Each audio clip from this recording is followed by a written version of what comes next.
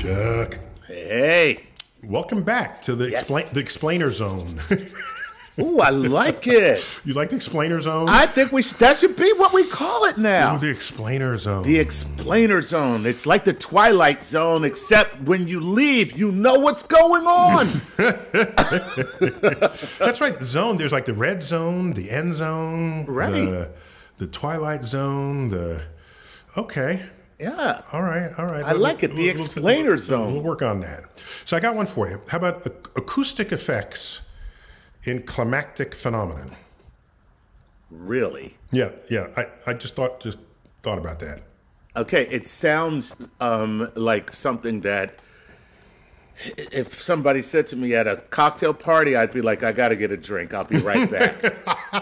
But they will come back because it's intriguing enough. But they got to prep. Right. But first they got to get prepped. Get chemically prepped for it. Exactly. All right. So let's start out with thunder and lightning, for example. So lightning, in its path between the ground and the clouds, or between a cloud and the cloud, never goes in a straight line because it's finding the path of least resistance the entire time, unknown to you. This is what it's doing. And then when you see the lightning strike, it is already a predetermined path between one point and another.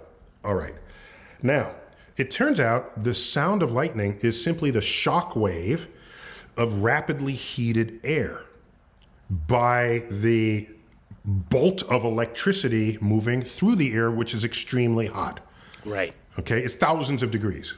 But what matters is that the air is some other temperature, and then it is instantaneously made extremely hot. This creates an expanding shock wave that we hear as thunder. Okay. Now, because the path of the lightning is not straight, there are kinks in the root.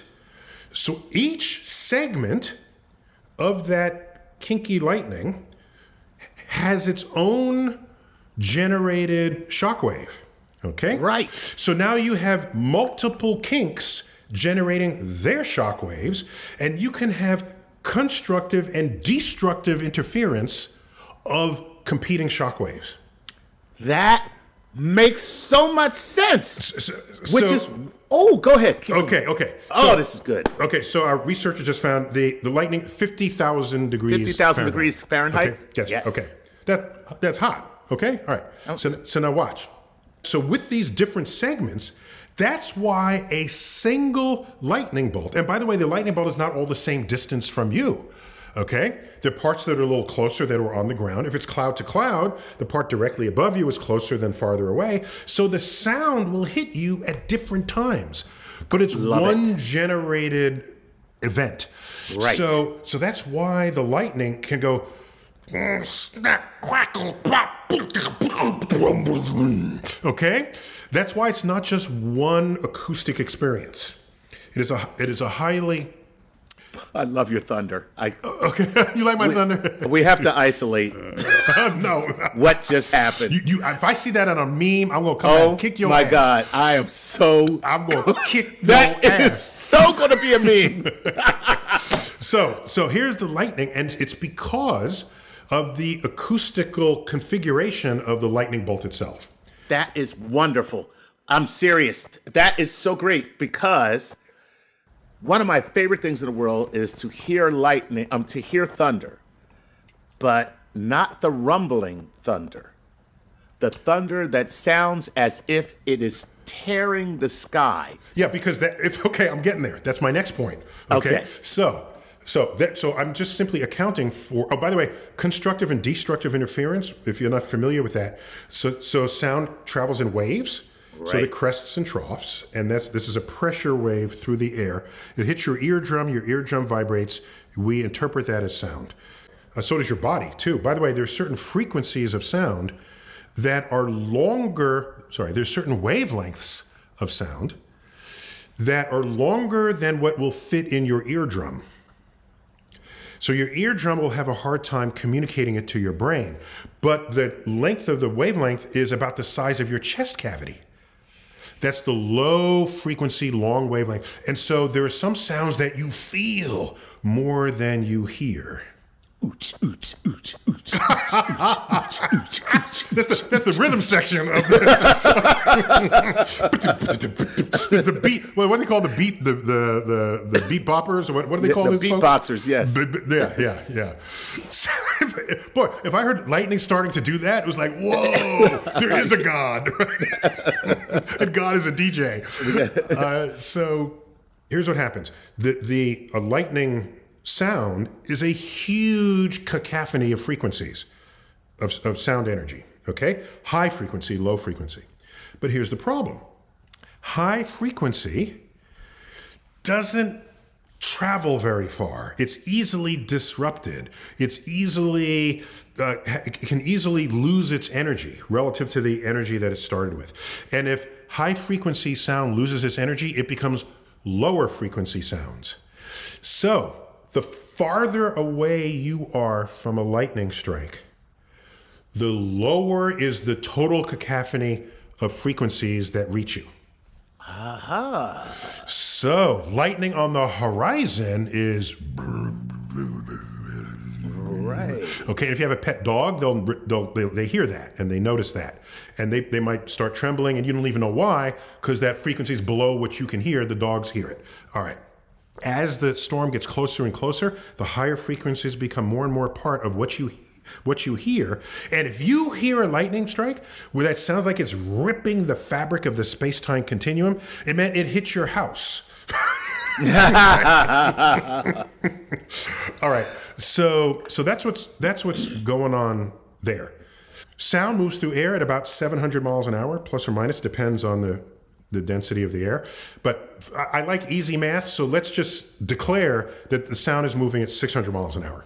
Okay, 600 miles an hour is the speed of sound in air. How far does sound go in a minute? Oh, that's 600 divided by 60. That's how far? I don't know. You can set up the verbal math problem and not compute it? No, that's not allowed. I don't know, 120 miles. Right.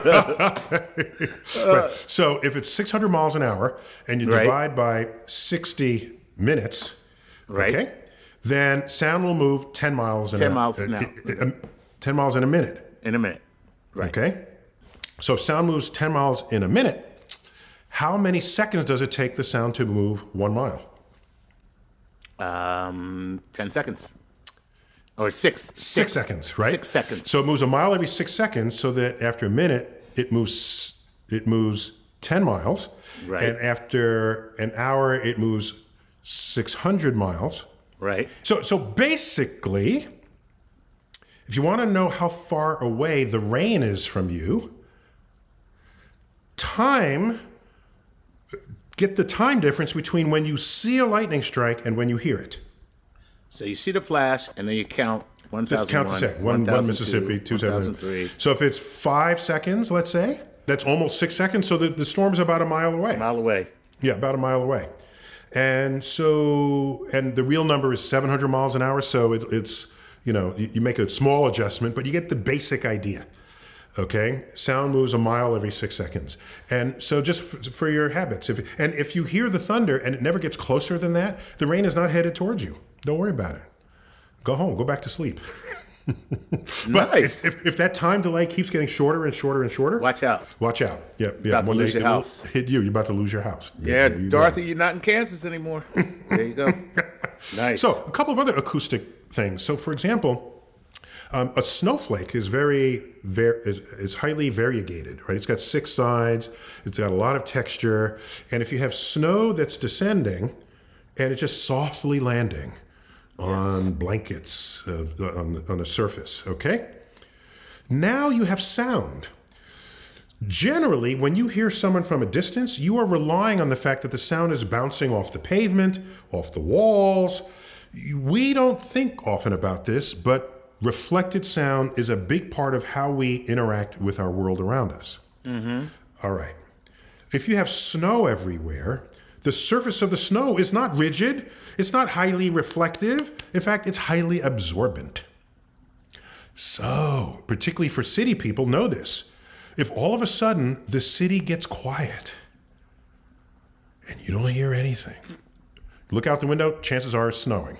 Nice. Because the sound of the cars and all the normal sounds that reach you by reflecting off of steel and glass and concrete and cement is no longer muffled. Reflecting. It's all muffled. Yeah. And so the song, the Christmas song, Silent Night, Holy Night, whatever other reasons you want to think of it as a silent night, if it has just snowed, guaranteed to be more silent than it otherwise would have ever been. Snow is nature's soundproofing. Nature's soundproofing. Now, when you're walking on snow, okay? As opposed to walking on sunshine. Okay. So it's just snowed and you're walking on it, okay? And that will normally be a silent exercise, okay? Because you're just pressing down snowflakes because they landed softly and now you're just sort of compressing them. Fine. If it's colder, I forgot the temperatures. If it's colder than like 25 degrees, low 20s, if it's in the teens or lower, if you then step on the snow, okay, the snow says, I will not yield under your boot print. I'm going to hold my shape because it is cold enough that we are all solid and rigid. And what happens? Crunch. The snow crunches. Yeah. And you crunch on snow. So if you're filming a movie or if you're observing a scene and you hear people crunching on the snow, guaranteed the temperatures in the low 20s or in the teens. Or there's a guy in a booth with some cornflakes and he's just matching the sound to the people walking. I forgot the sound studios have all those sound effects in them. Right. So that's why snow crunches at cold temperatures and does not crunch at warmer temperatures. By the way, at the warmer temperatures, your pressure is enough to melt the snow, okay, to bring it immediately below the freezing point. That's a whole other StarTalk explainers that we've done, what yes. Ice will do under pressure. Under pressure. Yeah, so these are interesting sort of sound things to look out for when this happens. Now, it has been rumored that you can hear aurora. And I'm not convinced of that. Really? Yeah. Because it happens it happens 50,000 feet up, 10 miles away and farther up in the atmosphere where the atmosphere is really thin. Right. It is electrical. So it could be that it's creating other electrical phenomenon in your environment. But to say that you heard sound that comes from that high up, I'm not convinced of that. I don't believe. But people say it, so it's worth investigating. They say it sings, yeah. Yeah. It's worth investigating. I think so. Yeah. And so let me think. Any other sounds you've heard in weather that you wonder about? I mean, aside from the fact that my uncle used to like to make his own sounds and then blame it on me while we were walking in the cold. Other than that. And here's another one. The sound of hail hitting, right? Oh. These are like marbles falling out of the sky. All right? I know what that sound is.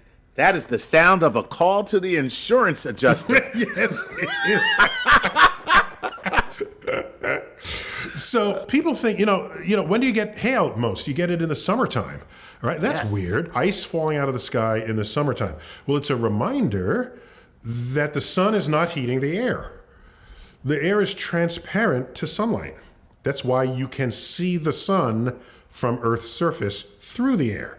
Except in Los Angeles. Except in Los Angeles and Beijing and Mexico City. Right. So those are inversion layers they're climatically susceptible to trapping smog. Both those three areas. You notice they're all in basins. All of them. Santiago, Chile as well.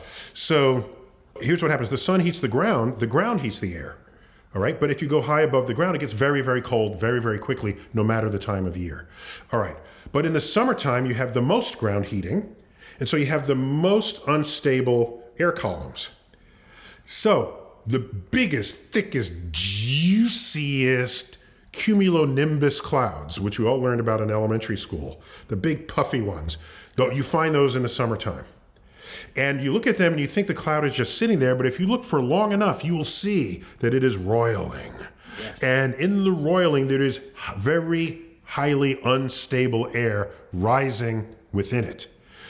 The more unstable the air is, in the upwardly rising columns, the harder it is for whatever is hanging out in there to fall out of the cloud. Wow. Because it's kept buoyant by these upwardly moving air columns. Right. So you first nucleate a little droplet of ice. It wants to fall out. I say, no, you're not. And it comes back out and it nucleates with more moisture. Because what is a cloud? It's a big pocket of moisture. Okay. Droplets. So droplets, water droplets. So it gathers more moisture. And no, you're not. And it keeps doing this. It keeps doing this until the frozen ball says, you ain't holding me this time. No! And that's why all of hail is about the same size, because it had to get to that size to overcome the highly unstable air columns that were supporting it. And so the more turbulent is the air, the louder they will be when they hit the ground. And then there it is. Look at that. And we always reference the size of hail to some other object, which I find interesting. No one says, it was golf ball sized hail. It was baseball sized hail. I've never seen anybody talk about hail-sized golf balls. Right. Maybe it's obvious why, but I don't know. But anyhow, so Chuck, that's a little bit of the sound of weather. I love it. So very cool. Oh, and one last thing. You ever been driving a car and it's raining the whole time you're driving? Yep. And then you come under an overpass and then it's silent. Yes. Okay, just silent. That's an interesting phenomenon, because what your brain had done was create the sound of rain as the normal, so that when you go under the underpass, it's the absence of rain that you take notice of. See, and that happens in my everyday life, where the normal sound is a house full of annoying children running around. And when you step out the house, you say, what was that? When you step out into silence, you look around. So silent out here. What's How wrong? did this happen? And, oh my God, did we move to the country? So there's a word I've seen, and it hasn't caught on, but I think it should. It's the sound of the absence of rain under an overpass. Okay? And it's called a downpause. Ooh, instead of a downpour, yes. A downpause. Downpause. There you go. Oh, that's lovely. I'm going to leave you with that. A little bit of what weather sounds like on StarTalk Explainer, the Explainer Zone. Thank you, Chuck. It's a pleasure. Always good to have you. We're out. Neil deGrasse Tyson. Keep looking up.